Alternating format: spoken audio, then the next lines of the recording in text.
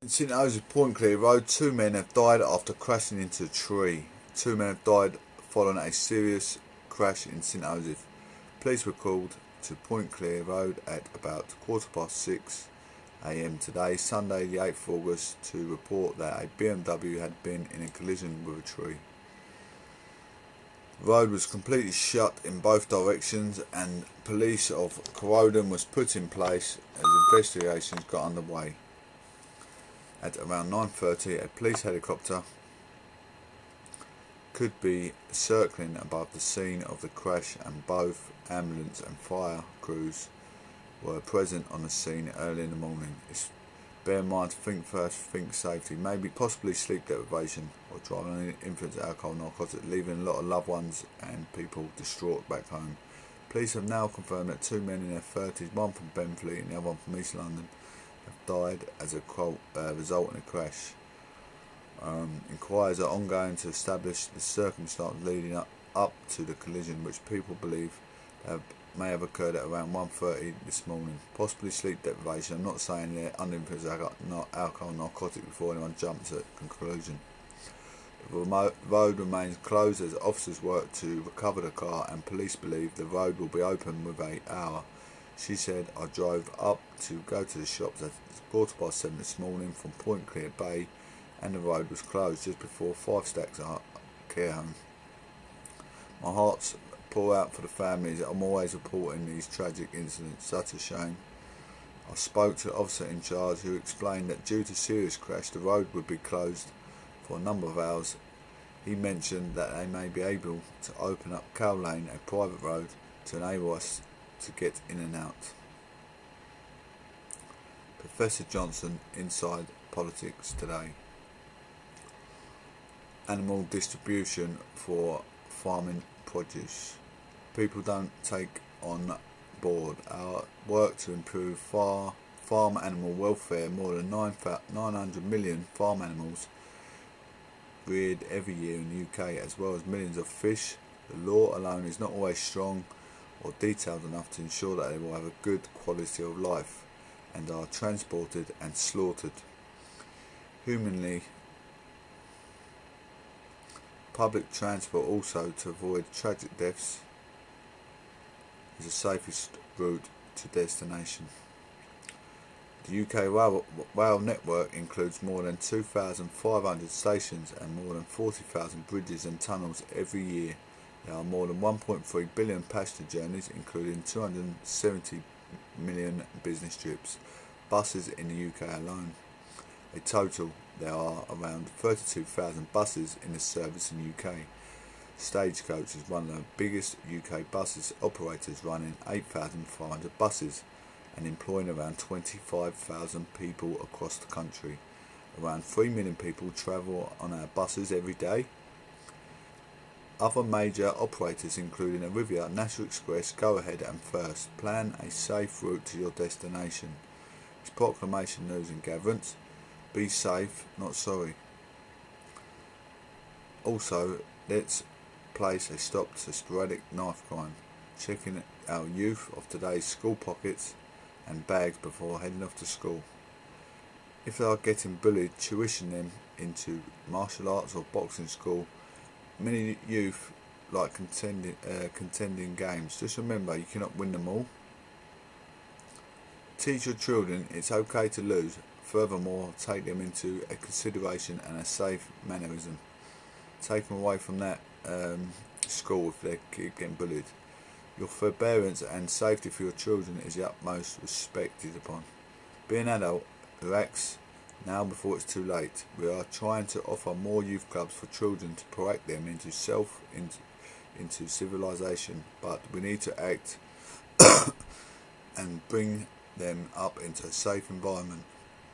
Members of the UK providing local and regional infrastructure report, working with over 200,000 youth clubs across England, offering local on the ground support where it's needed most, like Sunday school, such as church, and many youth things to do.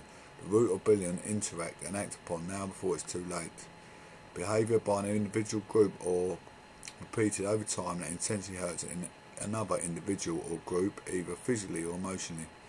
It's not only physical for your child, but mentally torment, which can lead to a self-death experience. Repetitive and persistent. Intensely harmful, involving an balance of power, causing feels of distress, fear, loneliness, or lack of competence. What duties does a school have to safeguard children? Section 175 Education Act 202. This section places a legal duty on maintained schools. Maintained school is owned and funded by local authority. A maintained school follows a national curriculum and can be categorised as either a community foundation and trust, voluntary aided or voluntary controlled school.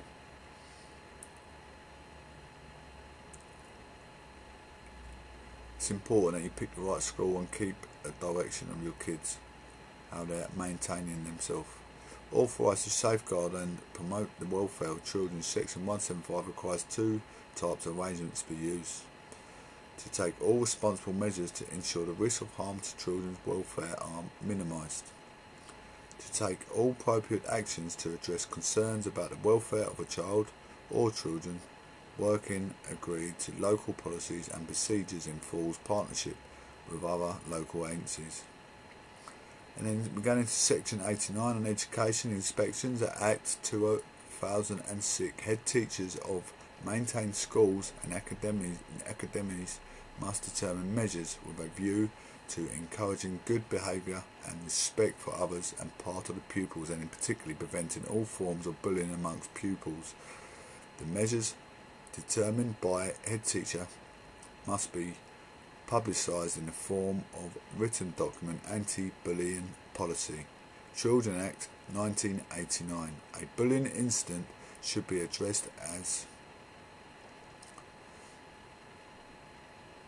a Child Protection Act. The actions and measures taken to protect the child from abuse or ill treatment. If necessary, take them out of school and try and keep them home tuition until they can find a displacement. It's important, very, very important for your child protection concern. There is reasonable cause to suspect a child is suffering or is likely to suffer significant harm. In this case, the school staff should report concerns to their local authority. Big concern. Overall administrative body of your geographic area.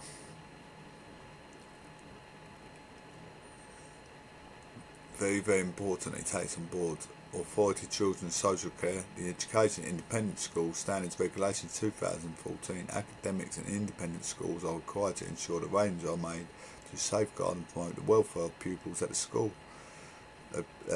Propriety must ensure that bullying at schools is prevented in so far as reasonably practicable by drawing up an implementation of effective anti-bullying policy, preventing and tackling bullying.